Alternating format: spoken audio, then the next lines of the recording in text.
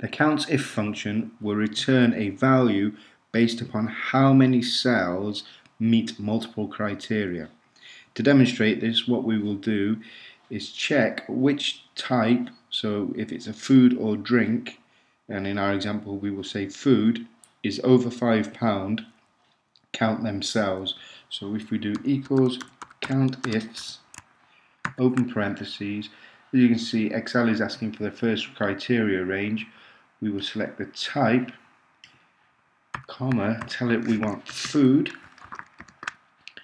comma, and now it's asking for the second criteria range, which will be the price column, and we want to say anything greater than £5, close parentheses, hit enter, and we get a value of 1.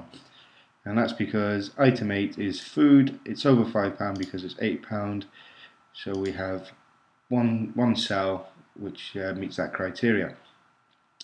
If I double click and change this from food to drink, hit enter, now you can see we have 2 cells that meet that criteria, and that's item 7 because it's a drink, it's £7, so it's over £5. Same with item 10, it's a drink, it's £10, so it's over £5.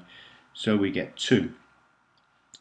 One thing to bear in mind when you're doing COUNTIFS is that if you have a long list of data in a big spreadsheet and you may by mistake have a date value in the column, so if I just put a date in here, as you can see that COUNTIFS has now gone up to 3.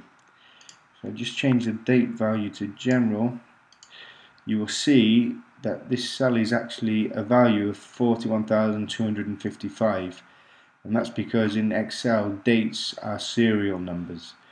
So it's important to remember when doing COUNTIFS that there are no dates within any columns which should be prices, for example, because otherwise you're going to get erroneous figures come back.